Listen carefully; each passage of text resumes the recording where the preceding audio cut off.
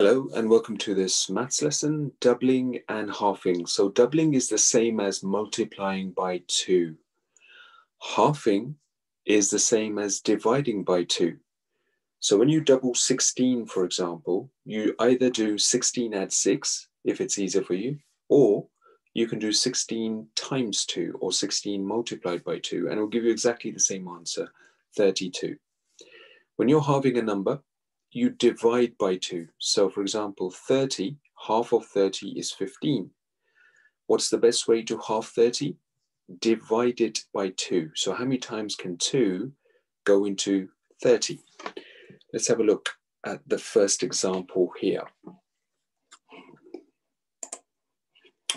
So in this case, let's give you an example. So let's double 30.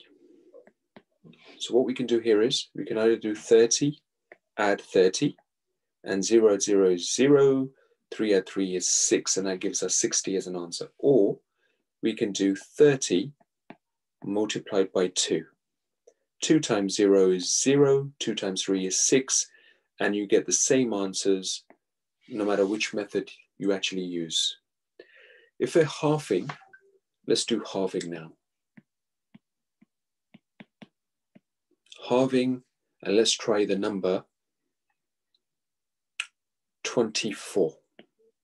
Let's try and halve 24. So 24 divided by 2.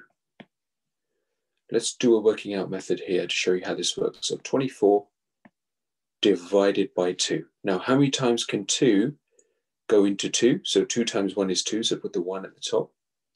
How many times now can 2 divide into 4? So we know that 2 goes into 4 twice because 2 times 2 is 4. And that gives us the answer 12. Okay, so those are the best methods to double and halve a particular number. Good luck with this.